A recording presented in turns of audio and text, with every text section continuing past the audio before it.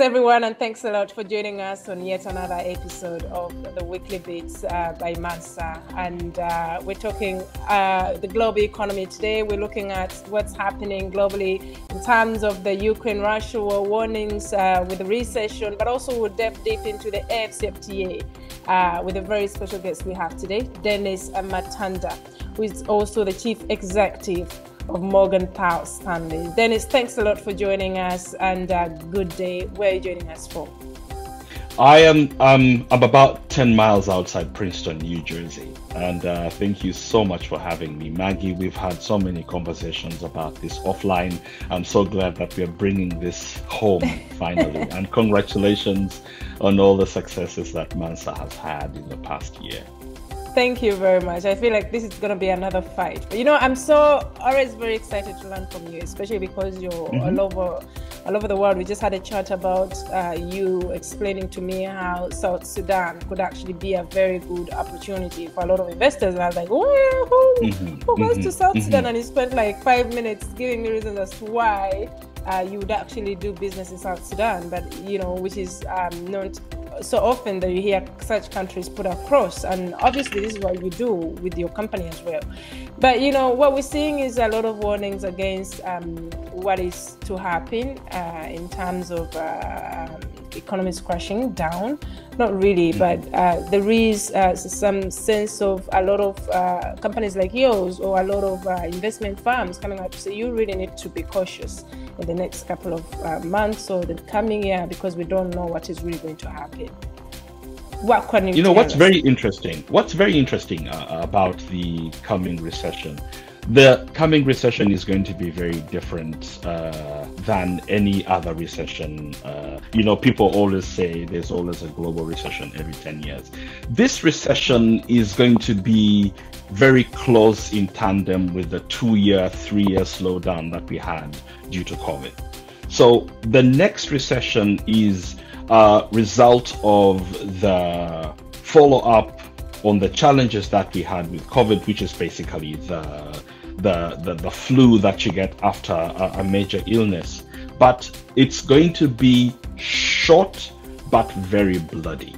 And when I say this, it's probably, and I'm exaggerating from what The Economist has been predicting. The Economist has been sending out a really, really good comprehensive insight, but it comes from the American side of things. In very simple terms, if there is a recession, what's probably going to happen is the Republicans are going to take over the House and the Senate, which means they are not going to allow Joe Biden to do anything that's going to fix the global economy, because anything that gives Joe Biden a success is going to be something the Republicans do not want. What's also very interesting about that is if we expand it to the rest of the world, if you see what's happening in Europe. Yeah, I think that's what I was going to say. So I'm coming. Here. Yeah. So let's start with developing countries in Eastern Europe. What's very interesting is countries like Bulgaria, countries like Poland, a country like Hungary, those countries that were associated with the Soviet Union, the former Soviet Union, and Russia. What Russia has done is has gone and said, oh, you guys are, trying to be part of the team that sanctions us. Well, we are going to cut off whatever it is. They cut off resources to Bulgaria. What instantly happened is the global supply chain went into effect. People like Bulgaria started to source things that they could get elsewhere. Do not be surprised if Saudi Arabia pumps up or ramps up its oil production to compensate for Russia. Let's now talk about developing countries like India and China. China is still a developing country, although it is still the world's second largest economy. If you look at a country like Russia, 30% of Russia's foreign deposits are in renminbi. So there is a very strong relationship between China, India providing oil and gas for those regions.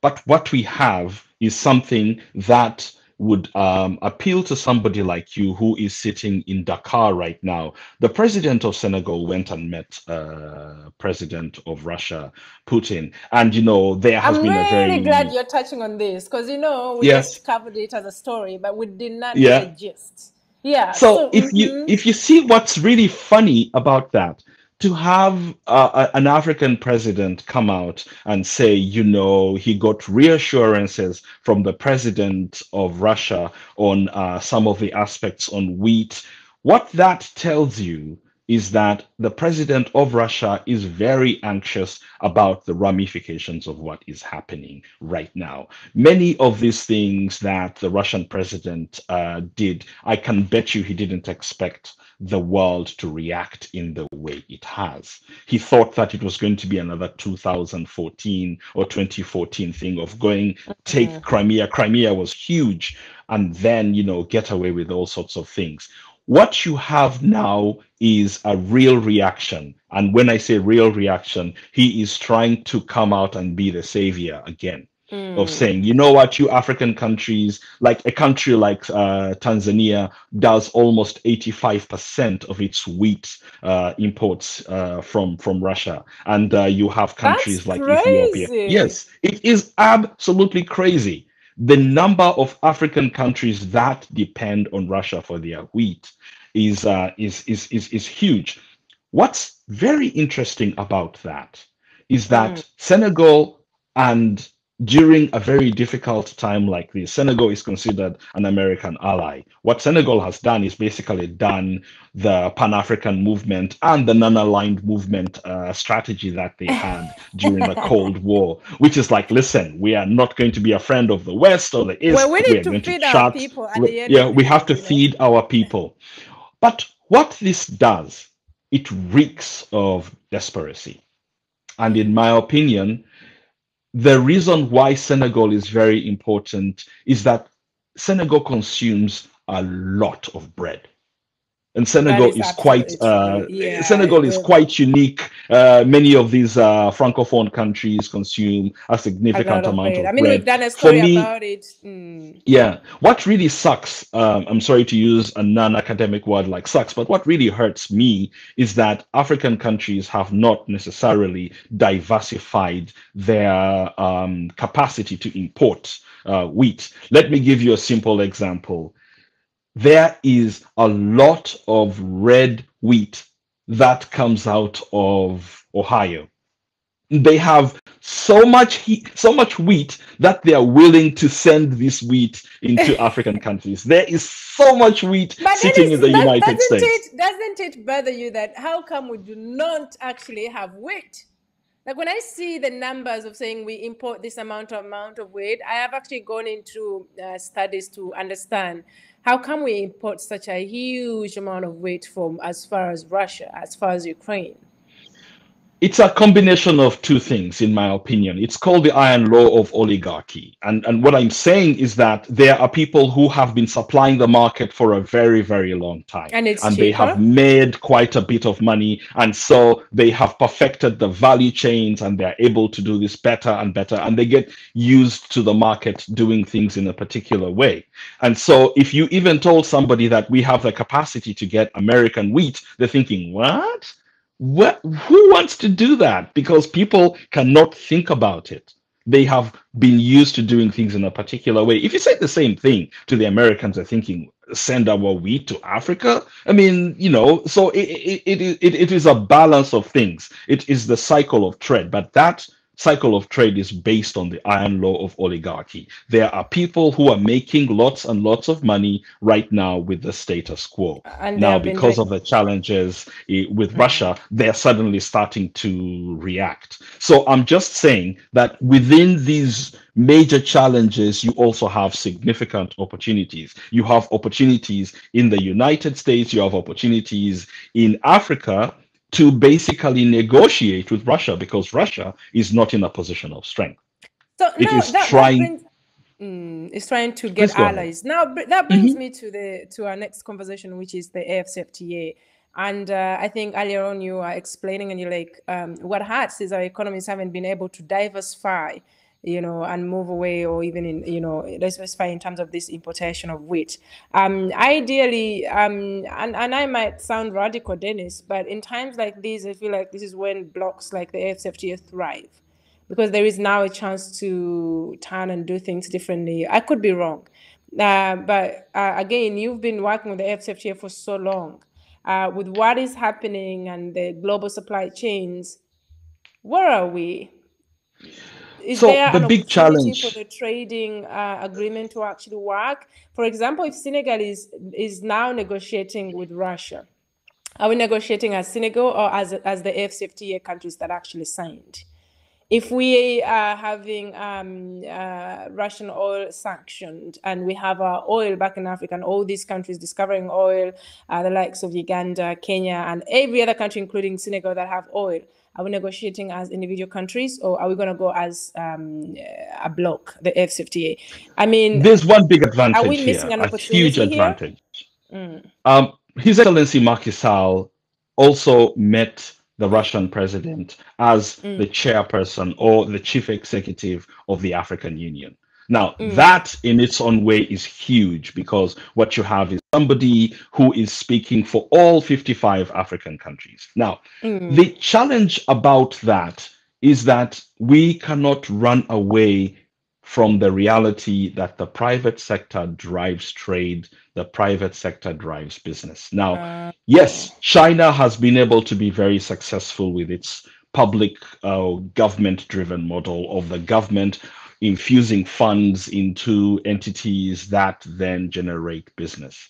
Africa has not necessarily done that with its public finances. It still has an opportunity to do that, leveraging development finance institutions like the African Bank, the Trade and Development Bank, and the other 80, 79 development finance institutions that festoon the African continent. The challenge that you have right now on the AfCFTA starts with something that is, you're going to be surprised. Let me talk about South Sudan.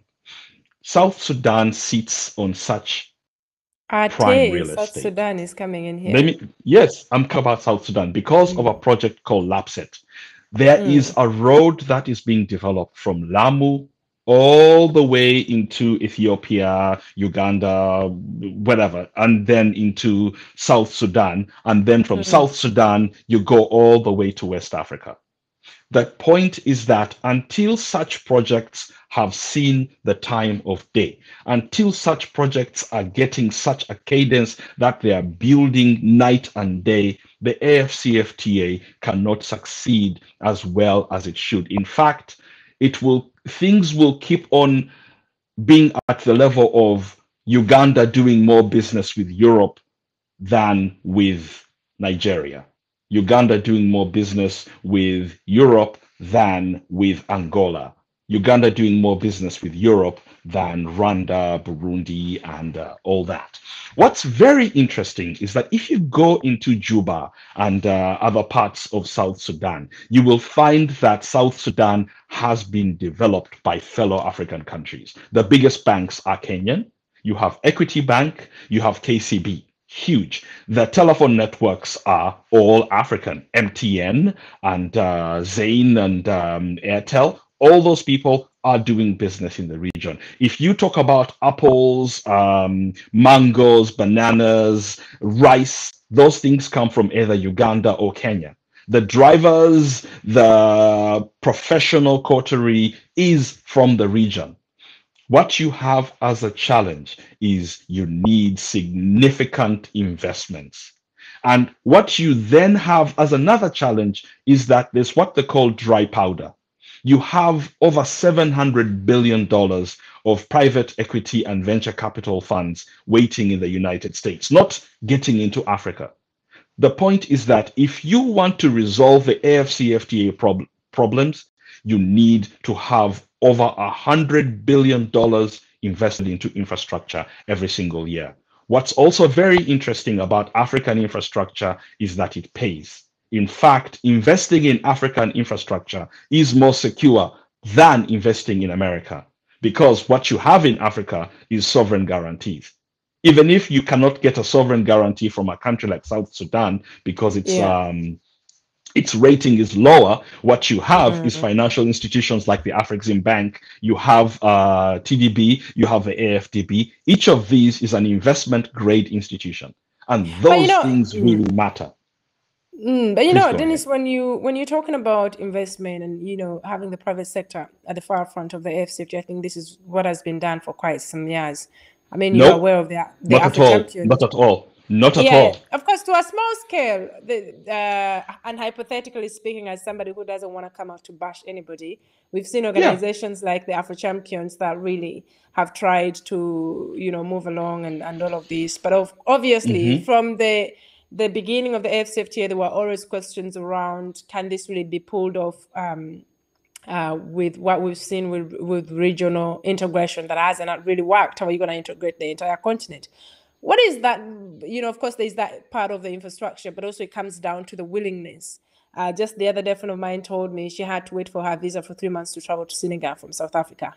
So you've moved from open up borders to wait for 3 months visa to come to Senegal. I still receive a 3 weeks visa to go to South Africa, which is ridiculous, and I have to pay $90. Obviously, it's the most expensive, shortest visa I ever get my entire life, but it's what it is, like we say. So ideally, I feel like there is a big elephant in the room with the AfCFTA that we are not addressing, and we're looking at big projects like infrastructure that will need massive investment. But what But let's about the agree on small something. starters? Let's agree on Small something. starter. What is the AfCFTA? The AfCFTA is broken into two major aspects. There is the political side and there's the technical side. But let's talk about the political side for Yeah. starters. The political side was an agreement amongst all the other countries. If you go back to 2017, 2018, when the first aspects or the first attributes of the AfCFTA were signed, there was a discussion about open skies, African skies, allowing that to happen. There was even a question around visas and business. What you have is the continued challenges of African countries doing and producing the same products and services. A country like Malawi still produces maize, just like Zambia, just like Zimbabwe, they still produce the same products and services. So it means that economically speaking, you're going to have people in Malawi that are anxious about maybe better quality products coming in from Tanzania, maybe better quality products that are coming in from Zimbabwe or even South Africa. That's a normal progression. If you go back to the European Coal and Steel Society just after the Second World War, countries like the United Kingdom and Germany wasn't really big yet, but countries that were much smaller were really anxious about those guys that were more experienced. But what happens is that the market has to drive aspects. But that is the political side. And if you also go back to the people that signed the AfCFTA agreement, all 44 countries signed the AfCFTA. There were 44 that signed in 2018. Not all 44 signed the protocol on free movement of people. Not all signed the protocol on skies. But if you have these things at their ideal, you will see that they're going to be much better. In fact, by 2035, I can tell you that if everything goes the way it is supposed to grow, there is a very big chance that the number of people who are driven out of poverty is up to 50 million and above. Now, let's come to the technical sides. The AfCFTA has only finished phase one, which is trading goods, which began January 1st, 2021. There is an even bigger aspect here, which is the trading services. And if you look at most African economies are now, they have bigger components. Their GDPs have an increasing amount of services. The AfCFTA is going to be able to do many things like that. And the challenge that you have is that until the private sector stakes its ground and does what it has done under the East African Community. I just saw the report card of the East African Community Secretary General. He got some very good marks because regional integration is real. Regional integration is not just the AfCFTA. It's the 8 building block recs of the African Union. It is ECOWAS. ECOWAS is at the epitome of regional integration. It is a customs union. And ECOWAS is also very interesting because they collect a percentage to fund the infrastructure of ECOWAS. The big challenge here is more on the financial side. The ECOWAS Bank is not an investment grade institution. It is less than $1 billion in capitalization. From that perspective, the ECOWAS Bank should be doing what Afrexim Bank is also doing. ECOWAS Bank should be at least $20 billion. The Trade and Development Bank should be at least $20 billion. If you have 5 financial institutions that are at the $20 billion level, they can fund the AfCFTA. Let's now talk about the last part and why the AfCFTA forms a very, very strategic part of the world. I want to bring it back to the United States. The United States for a very long time has depended on the African Growth and Opportunities Act as its most, engaged relationship with the continent. That's great, but there's only 30 to 40 beneficiaries at any one time. The AfCFTA has been signed by 54 countries. The only country that hasn't signed is Eritrea. And Eritrea is going to benefit. After all, Ethiopian Airlines flies from Addis to, Asmara. The point is that there are too many opportunities to be ignored. If Lapset comes from Lamu to Mombasa to Nairobi to Addis Ababa to Juba, and then there is an opportunity to take that road to the Democratic Republic of Congo through Central African Republic to West Africa. That is a viable thing, but it really comes down to marketing. Until you get these packages together and show the world that there are viable ways to fund these infrastructure things, that road from Cairo to Cape Town doesn't have to be a road. The Blue Nile between Juba and Egypt is navigable both ways on the road. I'm just basically saying that the significant opportunities that Africa has have not been packaged. It is why you have people like President Sall going to speak to Russia, because they have not really seen the various opportunities around. I think for me, what you have in Africa is not challenges, it's strategic issues.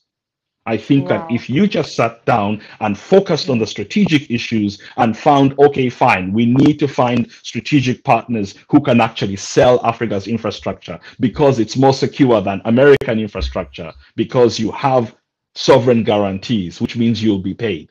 From that perspective, that is the marketing we're talking about. The AfCFTA is a solid, solid thing. Thank you. I mean, it's really good to see that there's still hope. Obviously, I'm one of the people that, and you know how passionate I was about it. I still have a little doubts, especially with that. Now that I've listened to you a little bit, but then we are literally being strained by time here. So I'm always happy to have you, and at least you give us a little bit of that confidence with the AfCFTA. And we obviously will keep positive, but it's a very long shot to take, and we're still hoping that, I mean, right now, if you ask any trader what's up with the AfCFTA, they'll be like, that thing still exists. So, but also, I guess we need to be. That means the trader is too small. If the trader says that, it means they're too small. Does that make sense? They're too small. They're too small. But then think about it. We have the biggest traders we have are the informal traders. Aren't they the smallest traders? So who are we doing it for if we're not doing it for these traders? That's I can tell you that if I was to respond to you about the AfCFTA, what's interesting is that if you look at the cross-border trade between Liberia and, for example, Guinea-Conakry, or if you look at trade between Senegal and its neighbor, the Gambia, the cross-border trade is happening. That trade is already happening. It is what they call informal cross-border trade. It is doing so much business, and I'm so happy that it's helping the women. Women are doing the trade. All we have to do is to facilitate that system even better. What we need to do is to make sure that ECOWAS works, the EAC works, SADC works, and then the AfCFTA will work. So we're looking at it many years away because we're still no by 2030. The last thing I'll say before you go, let me make the point. In 2018, did anybody expect that we would be here right now with the world's largest? But we're just having the world's largest in words. I mean, it is not in words, it's in reality. In terms of movement of people, of what? Think about it, Dennis. How are you going to trade if you can't even cross the border? I tend to believe in tipping points. I tend to believe in a crescendo. There has been a wave building, I will not be surprised if in 2023, when the protocol in services has been signed, if you see what Secretary General Wamkele is doing, he's inundated. What that does is opportunities. Expand that secretariat and then look and see at the way the Trade Commissioner of the African Union's portfolio has expanded. It has expanded to economics. What that means, it's Africa's civil service is finally getting the importance of strategy, issues, and selling. And that for me is exciting. We will keep being optimistic. Dennis, thanks a lot for joining us, Chief Executive of Morgan Power Stanley. And that's what we had for you on today's Weekly Beat. We've gone over time, Dennis, but it's always a pleasure to have your insight. Don't forget to check out our website, www.mansonmedia.africa. Sign up for our weekly newsletter, The Third Opinion, coming out every Friday morning. And check out all our social pages. We have so much content. And as we say, we are helping you understand Africa and your gateway into the markets but through storytelling. We hope you love the content. And here's to peace and profits. Have a lovely week.